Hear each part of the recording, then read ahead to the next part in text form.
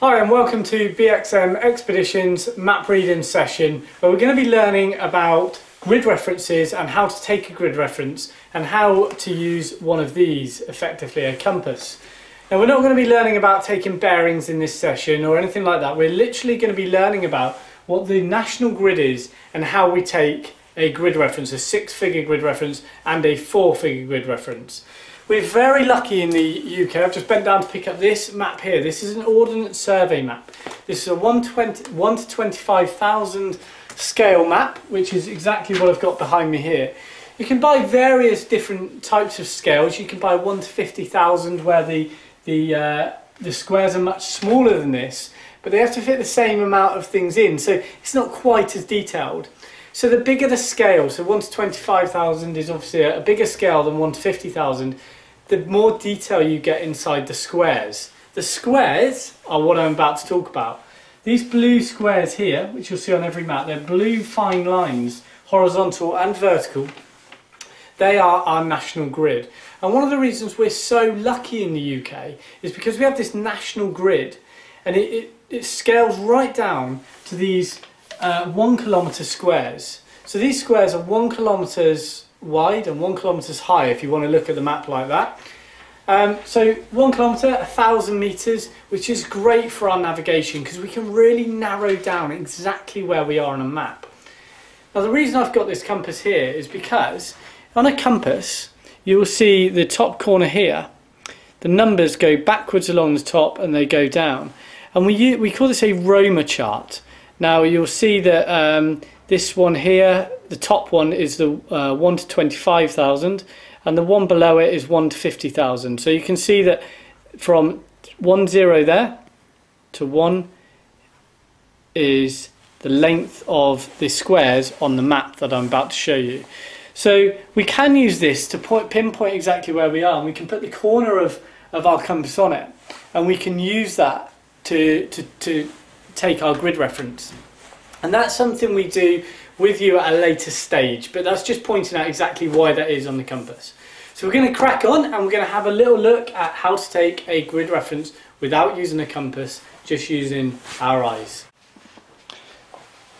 So this here, what we're looking at is our grid that we're going to be focusing on, and the reason we're going to focus on this grid for now is that this grid has got our numbers going up and our numbers going along. So just to say what these are called, the proper terminology for this is the numbers going along are our eastings and the numbers going up are our northings.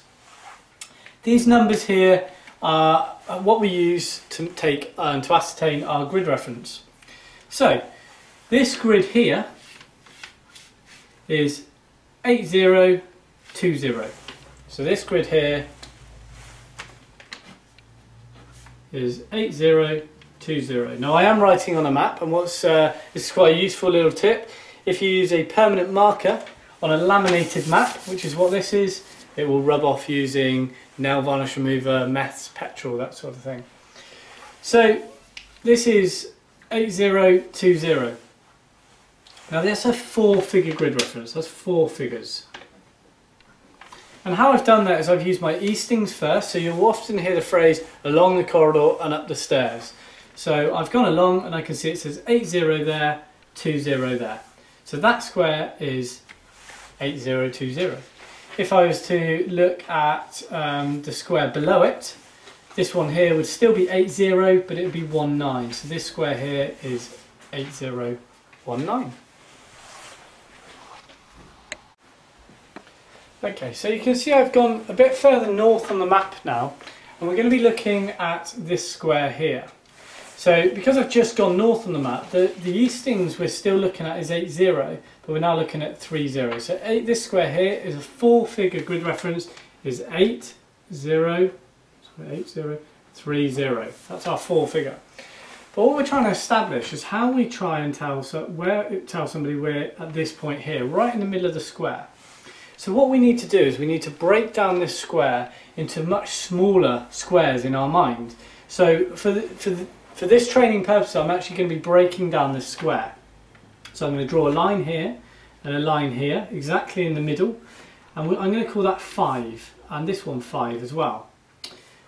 These blue lines here are always going to be 0. And then what I'm going to do is I'm going to say, okay, well, if I was to just go a tenth up this line, this would be a 1. And if I was a tenth down this line, this would be a 9. And along here the same on our on our northings line, 1, 9. And then if you haven't guessed already, I'm going to fill in these gaps. So 2, 3, 4, 5, 6, 7, 8. Along 1, 2, 3, 4, 5, 6, 7, 8. Now this is obviously not exact, but it's pretty much how you would do this out on the hill, in the field, or wherever you were. So this point here, you can see it's by that 5 and it's by that 5. So our grid reference here, going along the corridor and up the stairs, is 805, 805, 305. So 805, 305. If I wanted to tell somebody I was down here on this corner of this boundary here, I would go along the corridor, 80, and then line it up with these ones here. It's just past 1, so it's probably 2. So we're going to go for 802 and going up 301. 301. So this is really simple. And how I imagine this is when I was at primary school and I used to do times tables, we had this grid of squares where we had 100 numbers, and that's effectively what you're doing in this space.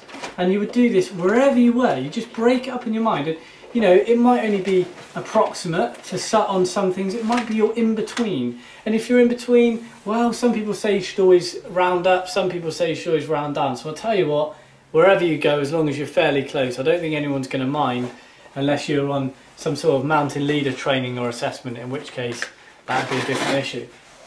Now I'm just going to explain this Roma chart again while I've got this up and the compass in front of me. If you remember, I was talking about the compass having these lines going backwards across.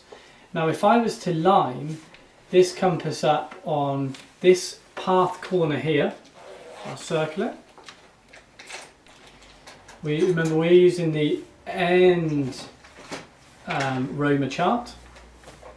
Now we go along first. We know this line is 80, and if we come down, it comes down to about, it's not quite where 4 is. In fact, it's in between 3 and 4.